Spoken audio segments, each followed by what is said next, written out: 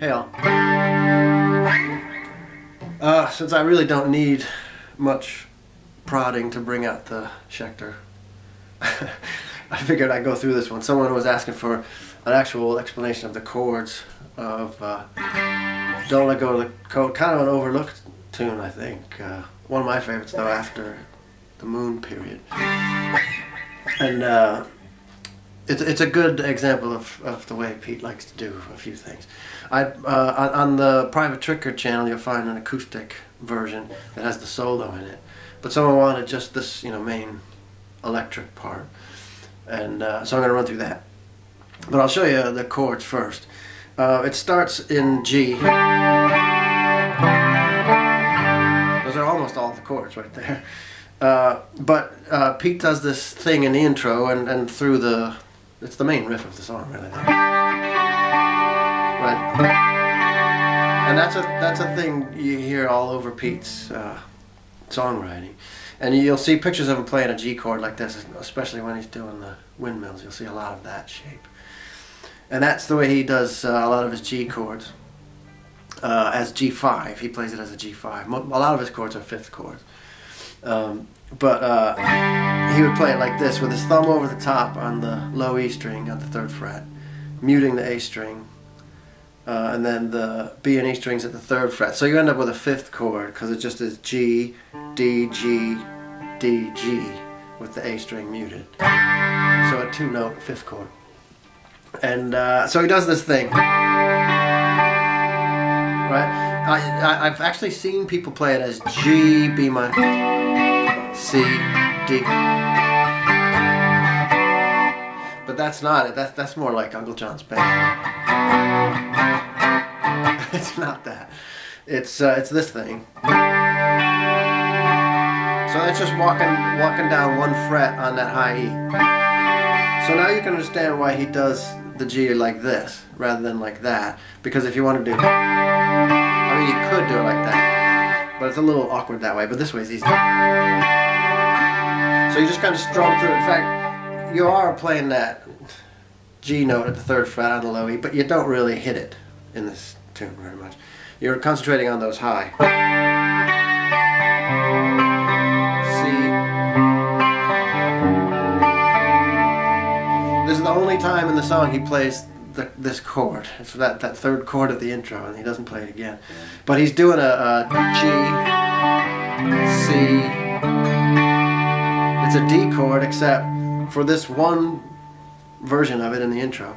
Instead of doing the high E at the 3rd fret, he does low E at the 3rd fret. So it has a little bit of a different feel than the rest of the progression of the song. You don't play that high E.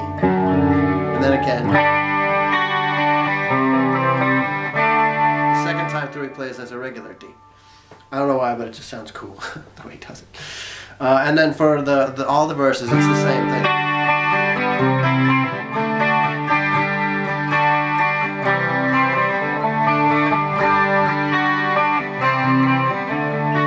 So that's the verse chorus, and it's the same for the chorus. Let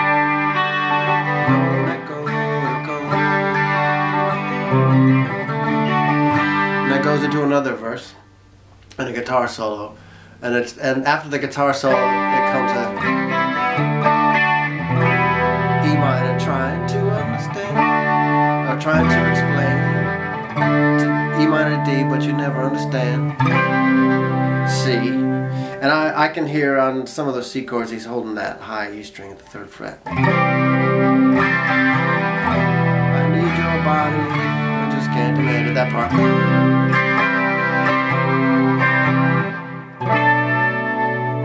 B minor 7, so do it like a regular B minor 7, but make that 7 note up here, the high E string at the 5th fret. I won't let go like a stray. At here, that's C, D. Every lonely wife knows the way.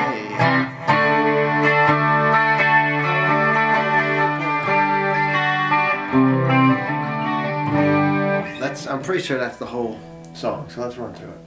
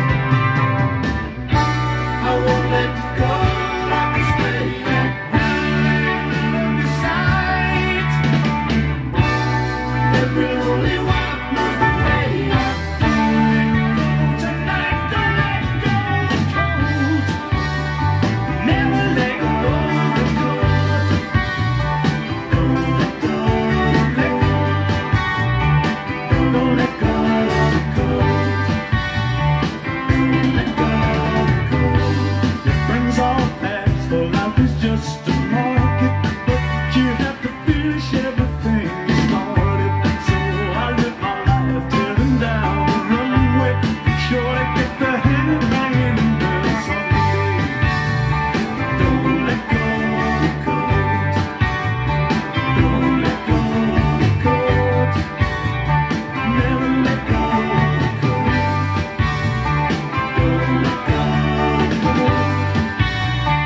Don't let go of the coat. Won't get no more chances. Won't get no more dances. Don't let go. Don't let go. Don't let go.